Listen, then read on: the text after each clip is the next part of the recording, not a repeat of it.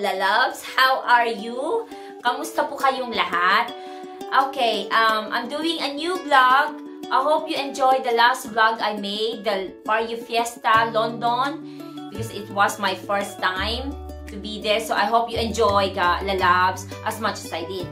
So today po, I'd like to talk about the top 10 useful words that I think useful words for a foreigner who's going for holiday in Philippines.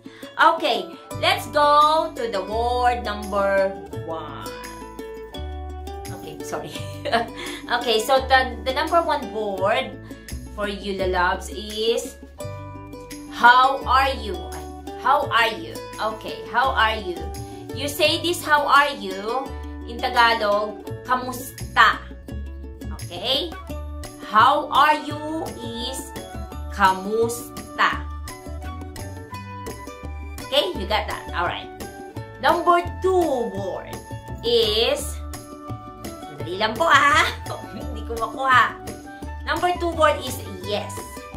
Y-E-S. Yes. So you can say this in Tagalog in 2 letters only. Matipid. So I mean, okay, 2-letter words is oo. Yes is oo. Okay po? Got it? Okay. Number 3 is the famous word everywhere you go and very really useful is thank you. Thank you. So, thank you in Tagalog, salamat. Okay? Thank you is salamat. Number 4 is good morning. So, good morning is magandang umaga. Okay po? Good morning, magandang umaga. Good morning, magandang umaga. Good morning, magandang umaga. Okay? Okay, number 5 is very important. This word is how much. Very important to your budget. Okay, how much is, we say this in Tagalog, magkano. How much, magkano. Okay po, so, how much, magkano. Okay po, okay, so let's move in number 6 word, which is how you be polite more. So, all the words that I've said recently, like the last word is how much, in Tagalog is magkano. If you want to be polite more, which is our 6th word, is po. So, you're just gonna add magkano po. So, how much, right? Magkano. And then, you want to be more polite. So, just add the po. Magkano po. Or, well, you don't say good morning po. But maybe sometimes the children, they say good morning po to, or magandang umaga. Did I say, yeah, I said that good morning in it, in my recently word. The number 4 word is good morning. So, the children, sometimes they say magandang umaga po. But anyway, we're talking about the foreigners who's going in Philippines. So, again, po is, you just add to be more politeness. Okay po? I hope you followed that. Sorry. So, like thank you po. So, salamat po. So, thank you is salamat. And then, po, you just add in salamat po to become more politeness. Okay. So, that's the 6th one. Okay, number 7 word is where is. So, in Tagalog, you say that saan. Where is saan. So, okay. Where is saan? Like, for example, where is the toilet? Saan ang toilet? So, ang is actually the connection of saan in Tagalog, okay? So, saan ang toilet? Saan, or saan ang banyo? Saan ang tindahan? Saan ang shop? Saan ang counter? So, where is saan? Okay po? That's the 7th word. Yeah, and then number 8. Let's eat.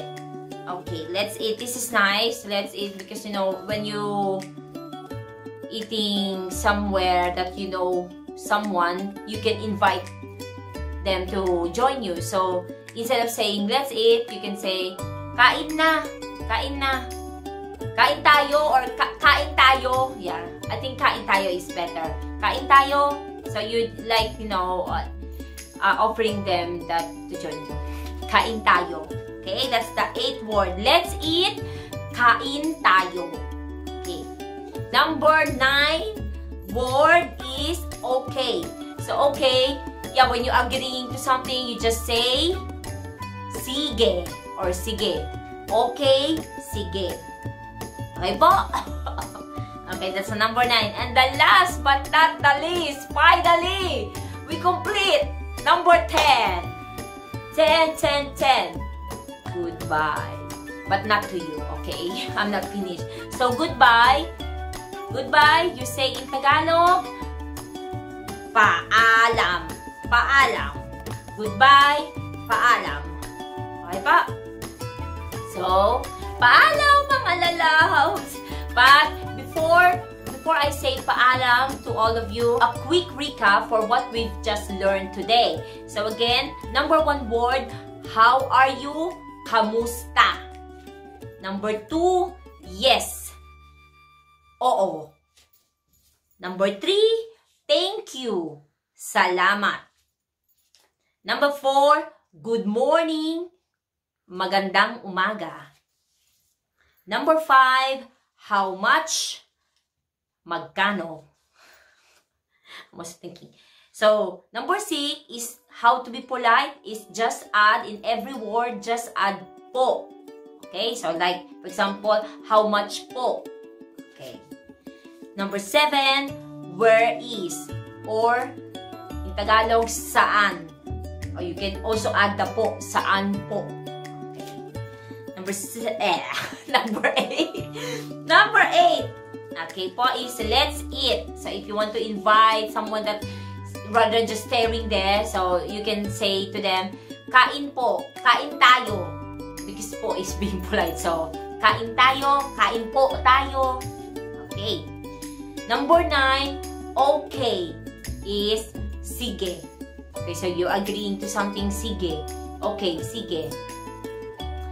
Okay, and then last word is goodbye. So, it's paalam. So, that's it for the top 10 words. I hope you've learned something. Please, if you like this video, thumbs up, thumbs up, thumbs up. Please subscribe my channel and take care everyone. Mwah, mwah, mwah.